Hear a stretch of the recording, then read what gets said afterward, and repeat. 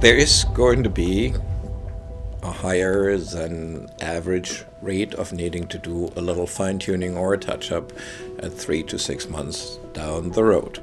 That is just normal to be expected because we have a very precise narrow window that we're targeting, and your eyes may just respond slightly different from anybody else's eyes, and there's no really any leeway for one side or the other, and it's got to be precisely spot on.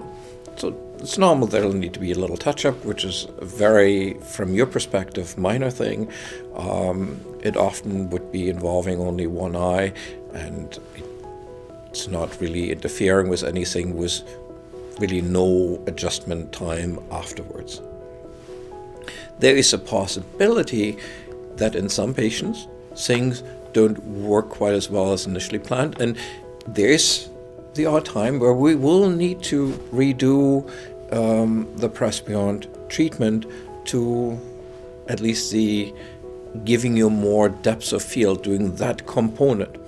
But we already have the flaps, we only need to lift them up, so there's no further cutting of a flap or creation of a flap involved. And it's, again, a fairly minor treatment. The only thing is that we usually wait closer to 6 months to be sure that the original treatment had a good chance to settle in and your eyes have had a good chance to adapt. So we're not prematurely doing something that we really don't need to do. Beyond that, any future changes are usually related to the lens. There are scenarios whereby your eyes may have indicated initially that they would only tolerate a 1 diopter difference, or occasionally only 3 diopter difference, a third of a diopter, sorry, 3/4 of a diopter difference between the eyes.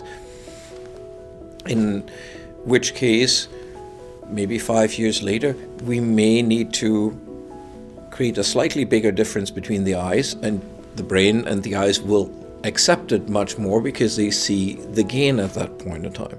So there's a possibility of that somewhere down the road. Most commonly, at some point over the next 10 to 20 years or more beyond after that, there's going to be enough of a lens change, and there'll be a lens-based procedure, the equivalent of cataract surgery, to fix that, and all the other benefits of PRESBYOND will come right back and will continue to be to your benefit on an ongoing basis. So that's essentially a long-term built-in thing. Now, is it possible, is it conceivable that some people, for whatever reasons, that you come back and say, okay, well, you know, this is all cool and I can see everything, but you know, really, I picked up a new career and I'm going target shooting or whatever, and I need both my eyes for whatever reason to be best for long distance, and never mind, I've decided I've given up reading, I now use reading, and I've thrown my smartphone away because I'm totally anti-technology, and I just want my best corrected distance because I'm going hunting and fishing now. That's my new lifestyle. We can completely make that happen for you. It's not the big treatment, it's those retreatments will be faster than the original treatment. So it's, in that sense, entirely reversible.